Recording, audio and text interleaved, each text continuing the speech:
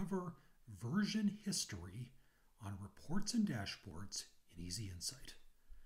We'll start by creating a simple list report. We'll save our simple list report. Then we'll go ahead and make a further change to the saved report. We'll save our change. Now, let's say we want to look at what's changed and how we can go back to previous versions.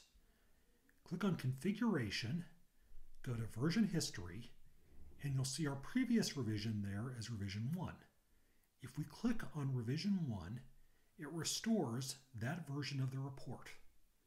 If we want to keep the restored version, we can click on the orange Save button, do Save, and click on Restore these changes. This saves the restored version. So if something messes up, something just didn't work out, you can easily restore back to that previous version. The same thing is true on dashboards. We'll go ahead and create a simple dashboard. We'll save it. We'll drag in a change to create a second version. We'll save the new second version of the dashboard. If we go to Configuration, Version History, again we see Revision 1. We can click on it to pull up that original Revision 1, and we can restore the changes in just the same way.